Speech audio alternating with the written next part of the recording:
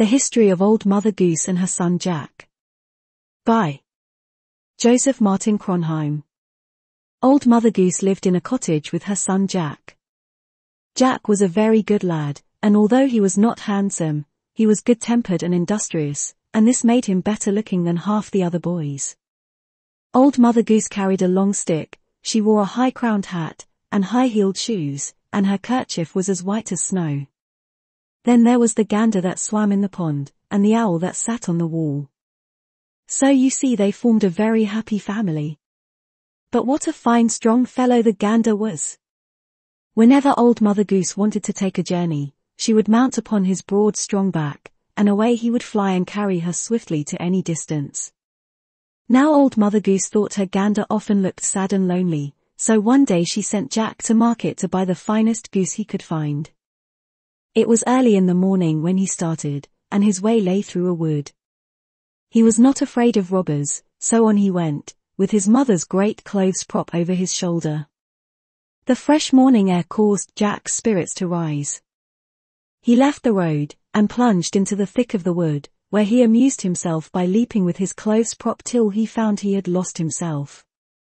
After he had made many attempts to find the path again, he heard a scream. He jumped up and ran boldly towards the spot from which the sound came. Through an opening in the trees he saw a young lady trying to get away from a ruffian who wanted to steal her mantle. With one heavy blow of his staff Jack sent the thief howling away, and then went back to the young lady, who was lying on the ground, crying. She soon dried her tears when she found that the robber had made off, and thanked Jack for his help. The young lady told Jack that she was the daughter of the squire, who lived in the great white house on the hilltop.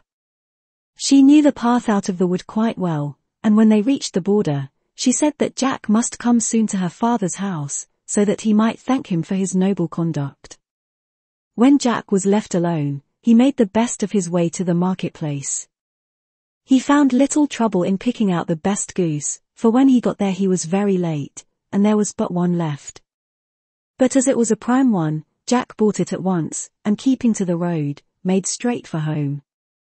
At first the goose objected to be carried, and then, when she had walked along slowly and gravely for a short time, she tried to fly away, so Jack seized her in his arms and kept her there till he reached home.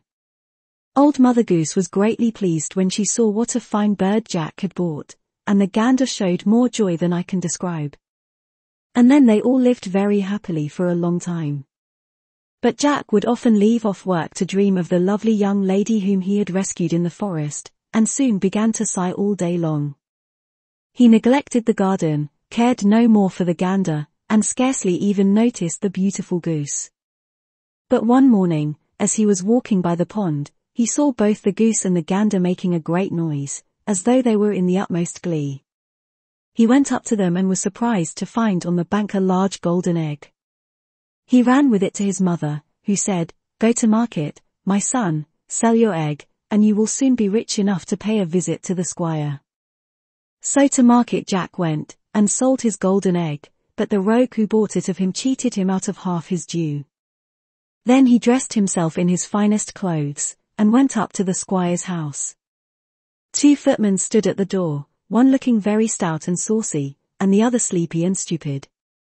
When Jack asked to see the squire, they laughed at him, and made sport of his fine clothes, but Jack had wit enough to offer them each a guinea, when they at once showed him to the squire's room. Now the squire, who was very rich, was also very proud and fat, and scarcely turned his head to notice Jack, but when he showed him his bag of gold, and asked for his daughter to be his bride, the squire flew into a rage, and ordered his servants to throw him into the horse pond. But this was not so easy to do, for Jack was strong and active, and then the young lady come out and begged her father to release him. This made Jack more deeply in love with her than ever, and he went home determined to win her in spite of all. And well did his wonderful goose aid him in his design. Almost every morning she would lay him a golden egg, and Jack, grown wiser, would no longer sell them at half their value to the rogue who had before cheated him. So Jack soon grew to be a richer man than the squire himself. His wealth became known to all the country round, and the squire at length consented to accept Jack as his son-in-law. Then old Mother Goose flew away into the woods on the back of her strong gander, leaving the cottage and the goose to Jack and his bride, who lived happily ever afterwards. The end. Goodbye.